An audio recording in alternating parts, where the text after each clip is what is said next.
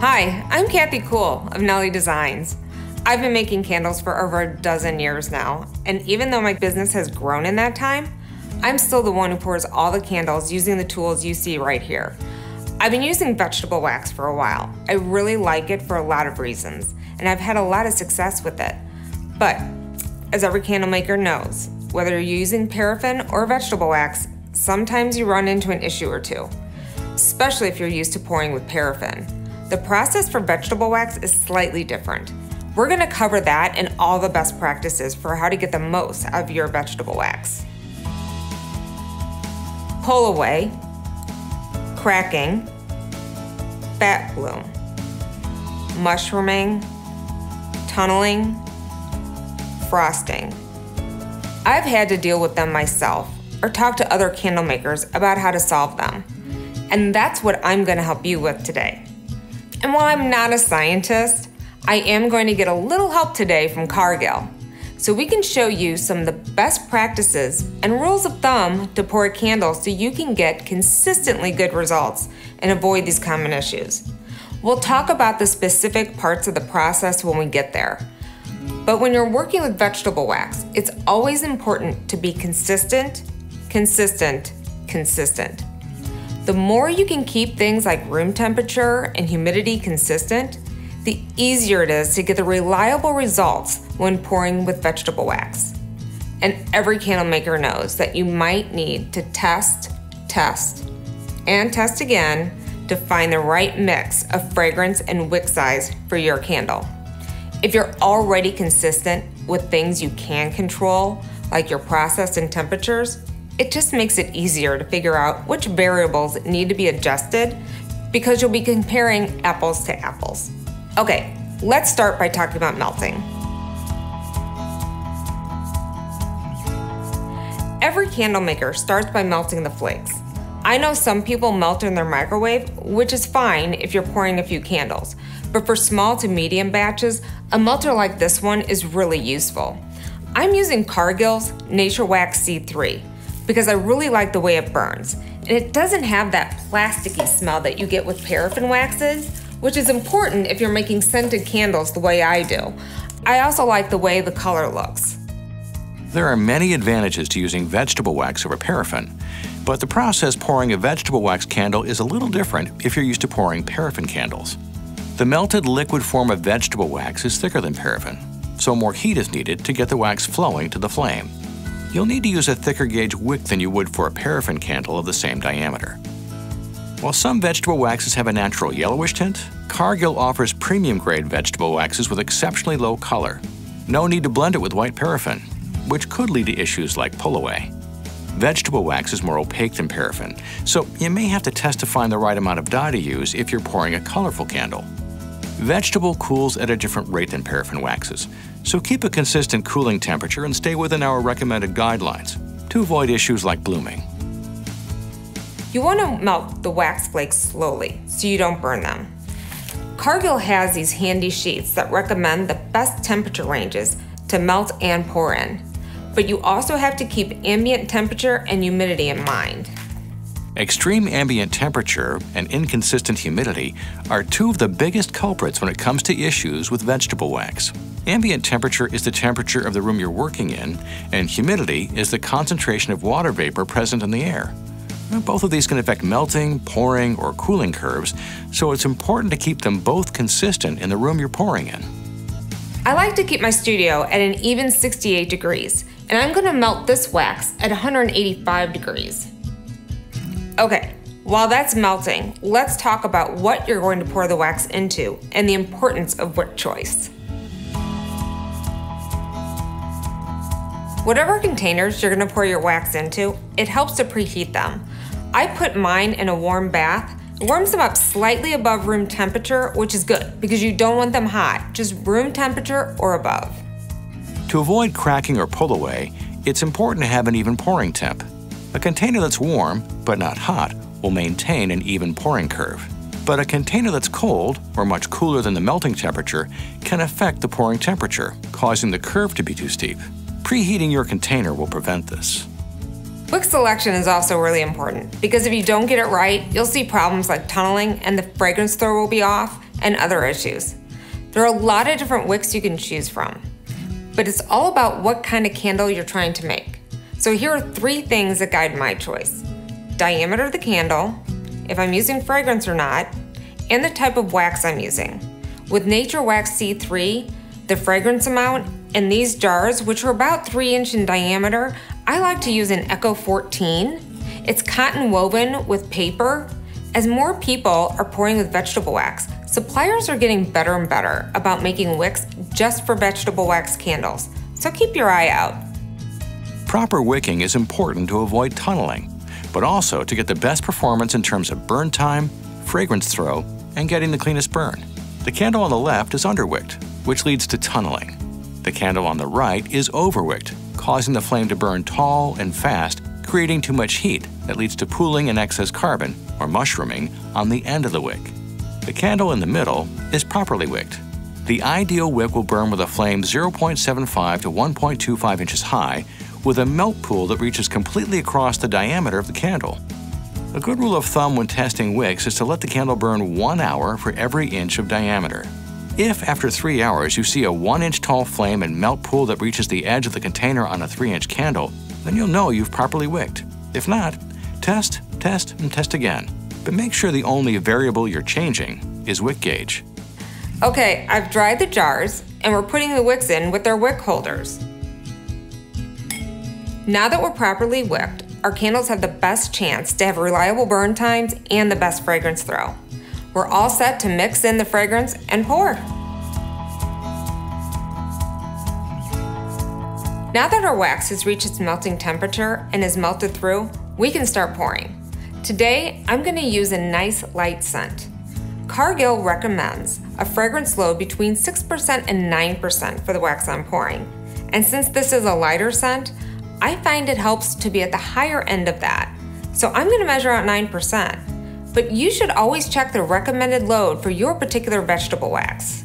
Fragrance load is the percentage of fragrance added to the wax. Overloading the fragrance could be costly and unnecessary, but underloading it will affect fragrance throw, or the scent of the candle when it burns. If your fragrance is high in solvent or has other additives, it could lead to problems. But whether you're running into issues like cracking, fat bloom, or you're getting a rough or cottage cheese texture on the surface of your candles, start by lowering the fragrance load and test. To find the perfect combination of fragrance, dye, and wick size, it's important to test, and test again. Here's how I measure out my fragrance load. I have a container that's tiered, or zeroed out, and I know I'm going to pour 3 8-ounce candles today, so that's a total of 24 ounces. I want 9% fragrance load, so 9% of 24 is 2.16 ounces. Hey Kathy, I know you said you weren't a scientist, but that was pretty good. Thanks, Cargill. Okay, now I pour that into my glass pitcher here and start to fold in the wax. You want to slowly fold in the wax with the fragrance, blending and mixing so the oil has bonded fully and completely to the wax, which usually takes me about 5 minutes. Now we've got our jars toasty and our fragrance oil has blended nicely with the wax. So are you ready? Let's check the temperature. Great, we're at 160 degrees, which is the perfect temperature to pour. So let's do it.